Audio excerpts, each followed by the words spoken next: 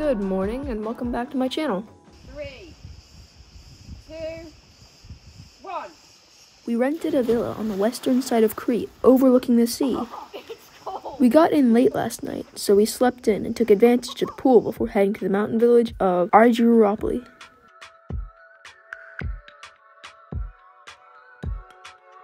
We planned to visit the Old Venetian Village, built on the remains of the ancient city of Lappa, located here. So we found a place to park and started walking, missing the ancient city entirely. It was a little confusing, but we did find some cool springs and waterfalls in the lower village.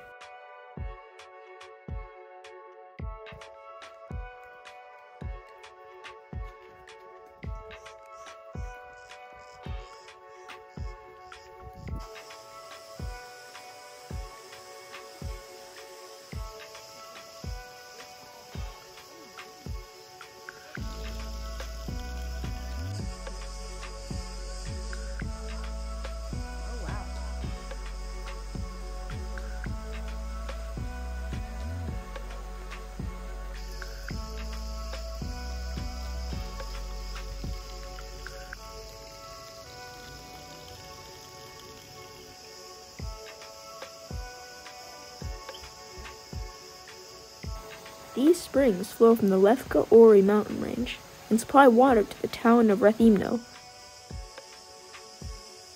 Several taverns offer freshly caught trout and sturgeon, and the waterfalls keep the temperature here much cooler. There's parking near the tavernas, but come early to find a good spot.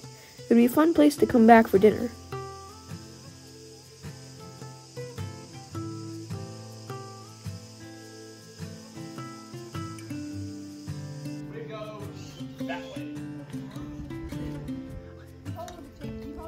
We walked up the hill towards the car and stumbled upon the entrance to the Old Venetian Village and the ancient city of Lappa. The guidebook said to find the village church with a filigree clock tower, and here you find the archway to the Venetian village.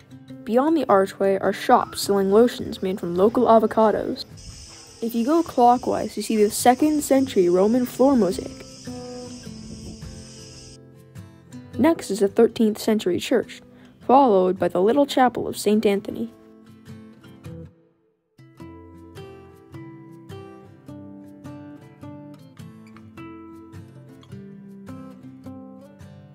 The lid of a baby sarcophagus is used as a step up to the church of Paraskevi.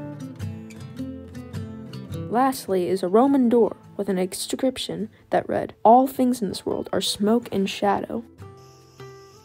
We returned to the villa to take full advantage of the pool. This place is huge. The villa sits on about 1.2 acres, covered with fruit trees. There are 2 swimming pools, 1 indoor and 1 outdoor, and an outdoor kitchen.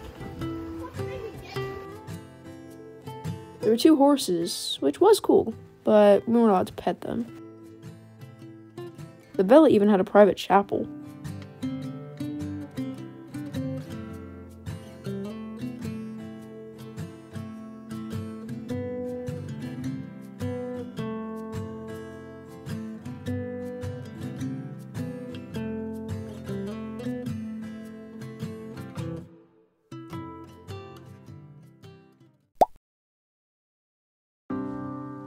The next day, we headed to Arkádi Monastery.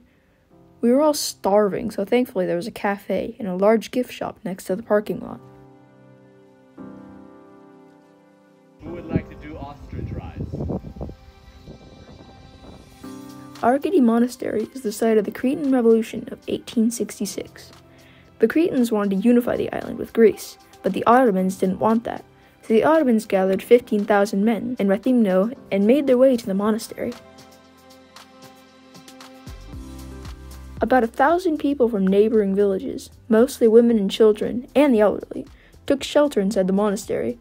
Approximately 300 men defended the monastery as the Ottomans approached. The Turks failed to take the monastery on the first day, but they breached the walls during the night and killed all the men. The women, children, and elderly, along with the abbot, barricaded themselves inside the powder magazine.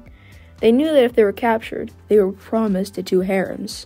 So as the Ottomans broke down the door, the abbot dropped the candle into the gunpowder barrel, ending the lives of everyone inside and saving them from a horrible fate. This tragic act of resistance sparked a decades-long revolution that finally led to the island being united with Greece in 1913. If you plan on visiting the monastery, know that the mornings can be busy with the local and tour buses. We arrived in the afternoon as the last bus was leaving, so the monastery is pretty quiet.